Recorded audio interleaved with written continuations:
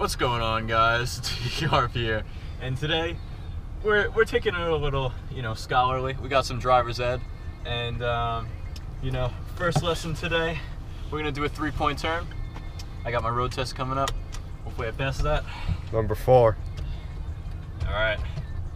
So basically, you want to put on your left turn signal first, and then you want to put the car from park to drive, like this. I'll show you again.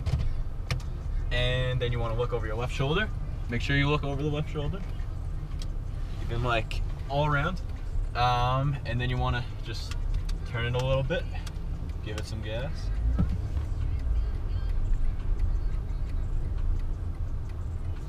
And then what you want to do from here, this is really important.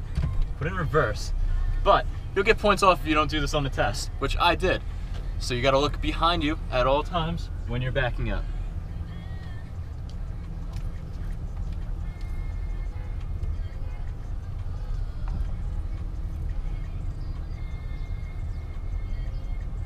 Alright, so we're good.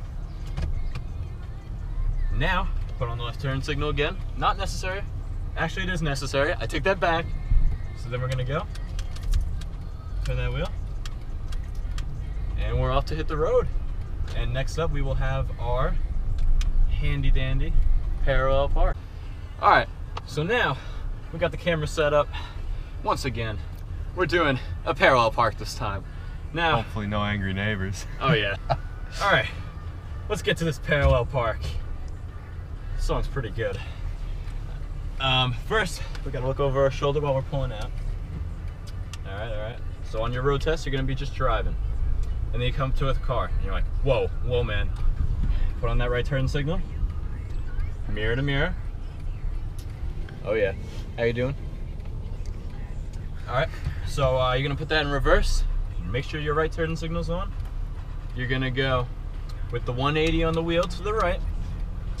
Get it nice and turny. Then you're gonna go for that reverse. Can you get the angle over there? So you wanna make sure, you're gonna wait till this window hits the gas part of the car like that. You see that? I don't know how to explain that. But then you're gonna go with a little reverse, straighten yourself out, and then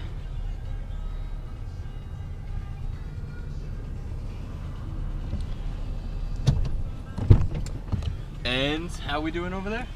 Pretty good. Nice.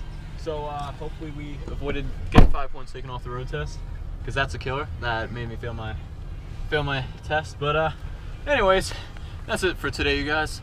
Hope you guys learned something. Safe driving. Hope you pass your road tests, because they're really hard. And I will see you guys in the next one.